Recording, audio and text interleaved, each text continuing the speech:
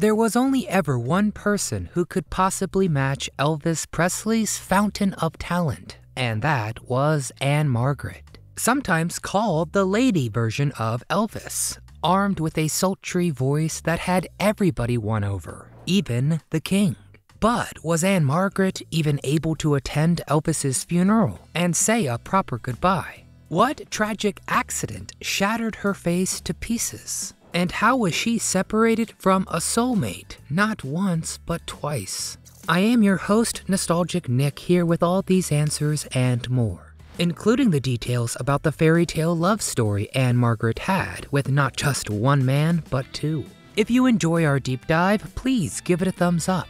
And don't forget to subscribe so you'll catch Viva Nostalgia. But without further ado, let's get to it. Where did ANN-MARGRET grow up? Before seducing hotel goers in Nevada, ANN-MARGRET was born as Ann-Margret Olsen in a part of Sweden she said was made up of, quote, lumberjacks and farmers high up near the Arctic Circle, about as far away from Vegas as you can get. As soon as the family moved stateside, Anne showed an easy affinity for dance and could repeat any steps she saw. Of course, she went on to theater and caught attention from the legendary entertainer George Burns, who recruited her for his holiday show. I came out to talk to you about that little girl you started to introduce. ANN-MARGRET? ANN-MARGRET. This rising star from afar got to tap dance alongside Burns from the get-go. And she more than lived up to his expectations, so much so that Variety wrote, quote, George Burns has a gold mine in ANN-MARGRET. She has a definite style of her own, which can easily guide her to star status. And look, no surprise here, Anne proved herself the full package: looks, dance, acting, and singing, eventually producing albums with Chet Atkins and the Jordanaires. If that last one sounds a bit familiar, that's because they were Elvis's backup singers, so many connecting threads. How old was ANN-MARGRET when she met Elvis? Where were you in 1964?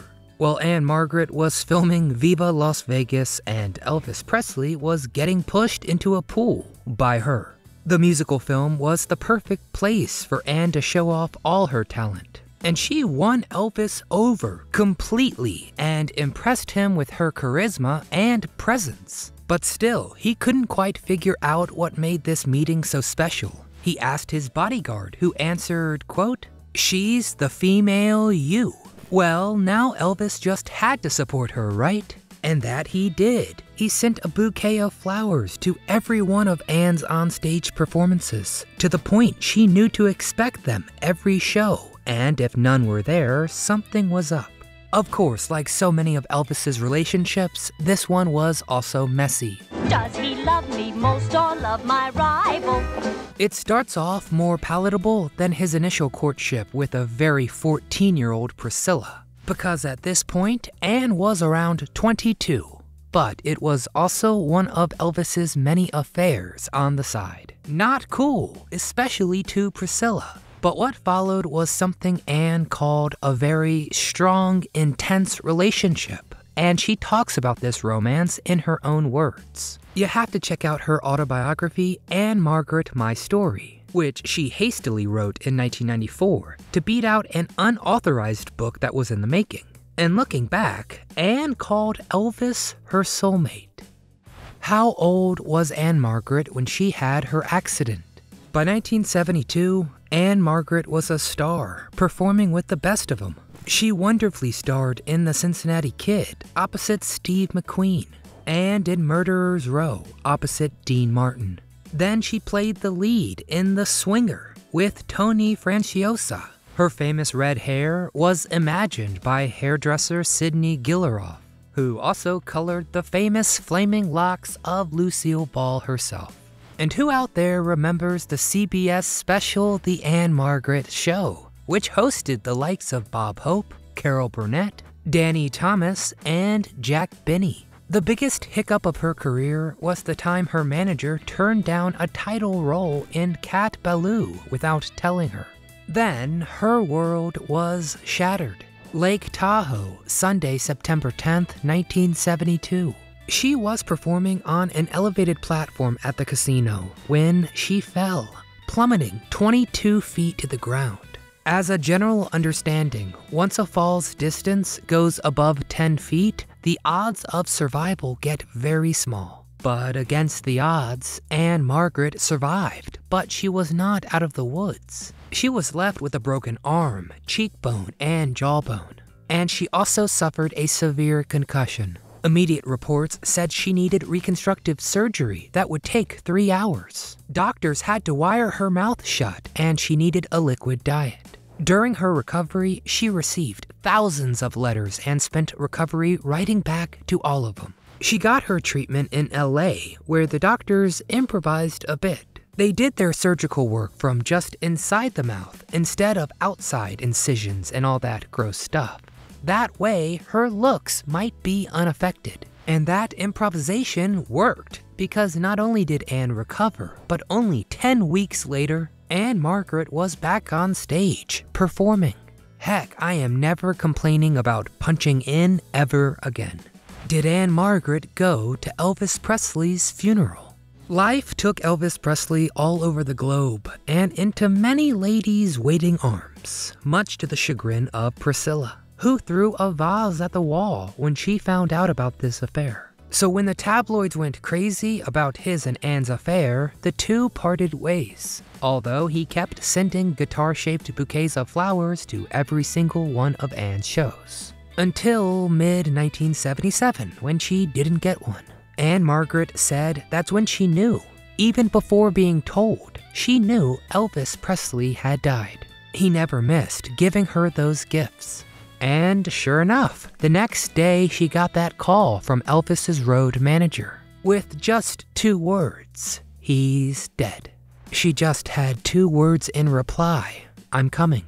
It caused a stir all over again when ANN-MARGRET showed up at the funeral. There were plenty more people there though. The initial procession was open to fans from all over the globe who flocked to Graceland to pay their respects. Anne gave Priscilla and her daughter Lisa space at the funeral and kept her presence as understated as she could. But she was pulled aside by Elvis's father, Vernon, and the two ended up crying together. And when he was calmed down enough, Vernon quietly told Anne, quote, "He was so proud of you."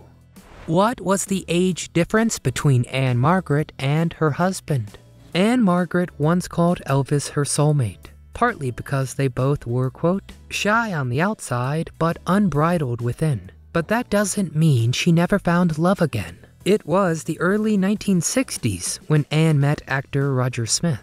She was around 20, not yet a star, and he was in his late 20s. She was also kind of new to this whole fame thing and didn't give Roger the time of day. He remembered, quote, "Every other woman I met was falling over me, but this innocent, fresh-faced beauty only spoke to me when I spoke to her, and the rest of the time ignored me. I was impressed." Well, 5 years later, they crossed paths again, after Anne had her big career rise and apparent plateau. The two went to a nightclub for dinner, and by the third date, ANN-MARGRET knew she was going to marry this guy. Their wedding was at the Riviera Hotel, in a room filled with cigarette smoke, and Anne crying the whole time. She was now 26 and he 34. Goes to show the ceremony isn't everything, because once they said "till death do they part" in 67, they sure as hell meant it. What disease did ANN-MARGRET's husband have? A lot of the love between ANN-MARGRET and her husband Roger Smith was built on mutual support and giving each other strength. He was there for her when she fell over the 20 feet and shattered her face. He also made their friends carry wire cutters when they went out, in case of emergencies with her wired shut jaw. And in the 1980s, Anne returned this gesture of devotion and protection when Smith was diagnosed with myasthenia gravis, a rare autoimmune neuromuscular disease that can cause muscle weakness and difficulty swallowing and speaking. And ANN-MARGRET was with him through it all. In the end, complications from this disease took his life in 2017. Explaining the secret to 50 years of marriage, Anne calls it quite simply, quote, "We both want it to work." What is Anne-Margret's net worth?